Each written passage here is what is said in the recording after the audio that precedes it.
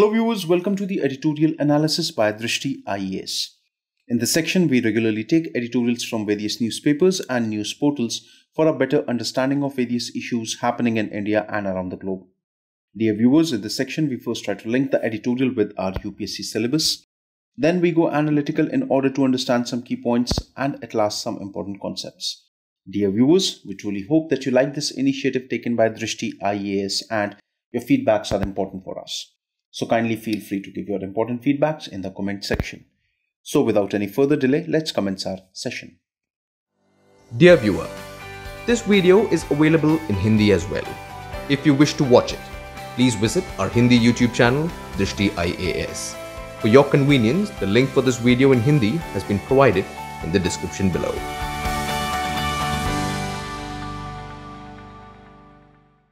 Today's editorial is taken from The Hindu, published on 2nd March 2021. The title of today's editorial is Cold Comfort.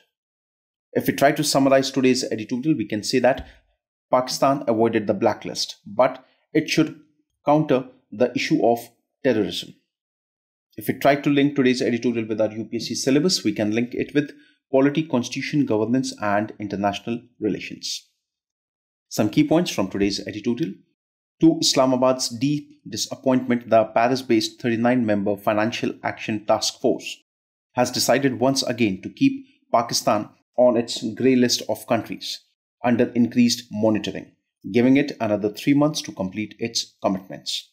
Now viewers, like we all know that Pakistan has been serving a very long time in the grey list of the FATF, that is the Financial Action Task Force. Now, when we are talking about 39 members, so there are a total of 39 members where India, China, they also are a member of the FATF. Now, FATF actually has ordered Pakistan that it would be taken on to grey list because they have got two patterns there. One is the grey list criteria where a country has to face several sanctions, and the other one is the blacklist criteria under which there shall be no kind of aid or help that will be provided to Pakistan. So the FATF had ordered Pakistan long back in 2018 that it has to work upon 27 points in order to fight against terrorism. Pakistan regularly has failed to achieve, or you can say complete, those 27 points. In the last meet, when the meeting of FATF happened, Pakistan complied to almost 27 out of 27 plans. It complied 21 points. The most important thing that is to be noted here is that the reason why so much pressure is being put on Pakistan is because Pakistan is known as a hub of terrorism. Many terrorist organizations, many terrorist activities are planned in Pakistan, and Pakistan has not done considerable in order to stop or curb those activities. After being removed from the list in 2015, Pakistan was put back on it in June 2018 and handed a 27-point action list to fulfill. On Thursday, FATF President Marcus Player announced that although Pakistan has made significant progress, it had 3 remaining points of the 27 that were only partially addressed, notably all in the area of curbing terror financing. Now, when the meeting of the FATF took place on Thursday, the president of FATF, Mr. Marcus Player, he came up with a statement where he said that Pakistan has made some significant progress towards achieving all the points that are mentioned in the 27 action point list. However, there are still 3 areas where Pakistan needs to do a tremendous amount of work. Now, if we speak about those 3 areas, they are more or less associated with curbing the financing that is given, that is done to the terrorist organizations. The present scenario. The body listed the remaining tasks, demonstrating terror funding prosecutions accurate, effective and dissuasive, and thoroughly implementing financial sanctions against all terrorists designated by the United Nations Security Council, which include the Lashkar-e-Taiba founder Hafiz Saeed, Jaish-e-Mohammed chief Masood Azhar, other leaders of terror groups in Pakistan, and those belonging to Al-Qaeda.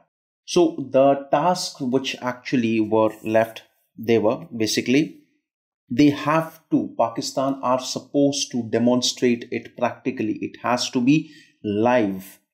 That yes, see, these are the avenues where we have taken several initiatives and we have actually curbed absolute terror financing or terror funding from our state. Implementation has to be done with respect to cancel out all the fundings which the terrorist organizations are receiving on the name of NGOs. And at last, it has to make sure that the various terrorist leaders such as Hafiz Saeed, Masood Azhar, etc., strict actions are required, and not on the charge of just terror financing, but also on the charges of terror planning, etc. Subsequent actions is to be taken on all those terrorists who are right now present in Pakistan and they are operating in favor of Al-Qaeda. Whole and soul, you can understand this entire situation in one word, that FATF wants to crack down each and every terrorist activity that is taking place in Pakistan. They want a complete end to the problem of terrorism. And that problem of terrorism is because of only one reason. All these terrorist organizations are getting financial aid from some place or the other. And that's the reason they are able to plan and they are able to cause so much trouble. So if a complete action, if a proper action is taken against these organizations, there will be an end to the problem or to the menace of terrorism. Pakistan's former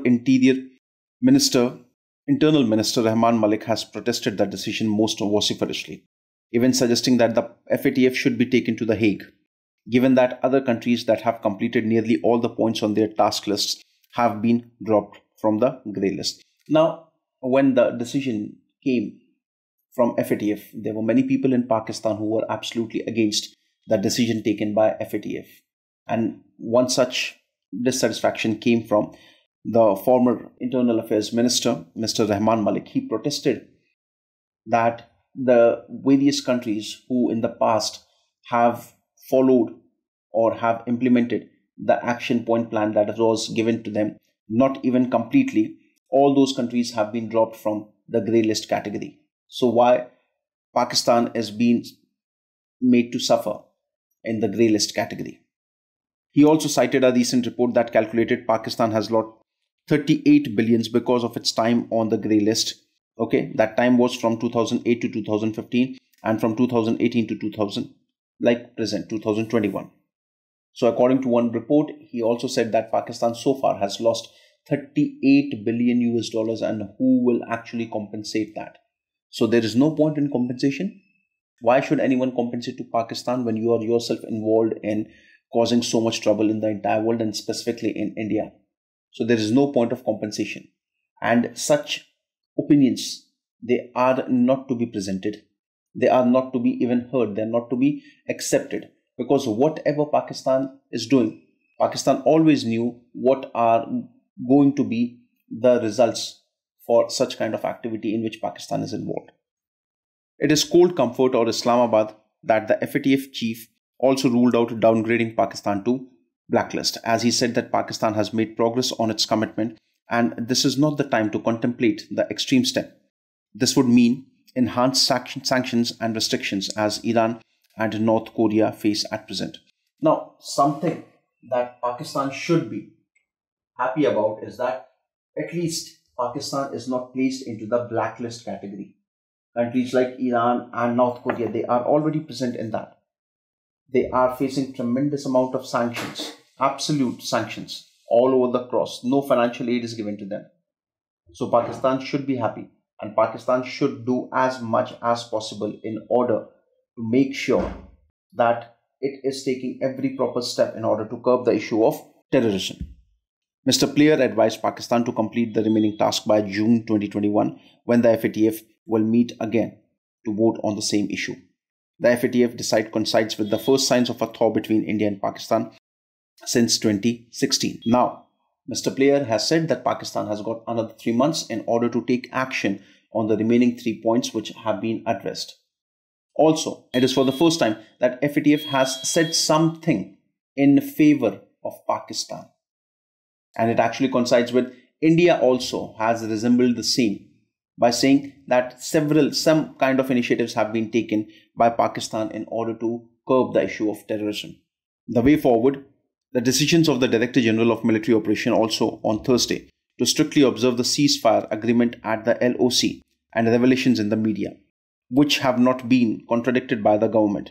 The National Security Advisor Ajit Doval has been in touch with senior officials, including the Pakistan Air Chief, are both significant. See, India is also carefully observing the ceasefire agreement that has been done between both the countries. Also, our National Security Advisor, Mr. Ajit Doval, is regularly in contact with the senior officials, and that also include Pakistan's Army Chief. The joint statement also commits to resolve core issues that led to violence between the two sides, indicating more dialogue between India and Pakistan could be on the cards. There are no political trade, cultural ties, sports at present. Now, see, under such a situation, it is quite important that we have to see that we have to address the issues, the core issues, because of which the violence is being caused between both the countries. It is to be remembered that it's been a very long time that both the countries have got zero ties with each other, be it political, be it related to trade, be it related to culture, be it related to sports. India has boycotted Pakistan on every front. Pakistan's next step on the FATF directive to successfully prosecute terrorist and terrorist finances identified by the groupings are in its own interest. See, if Pakistan works out on such activities, if Pakistan takes proper action over all those who are involved, all those who are culprit, all those who are involved in various terror activities, it is at last going to help Pakistan. Terrorism will not help, terrorism will not solve the issue at all for Pakistan. It is the growth, development, the financial aid. Now it's high time Pakistan should think about its people. Pakistan should think about its economy. Only then things can be better.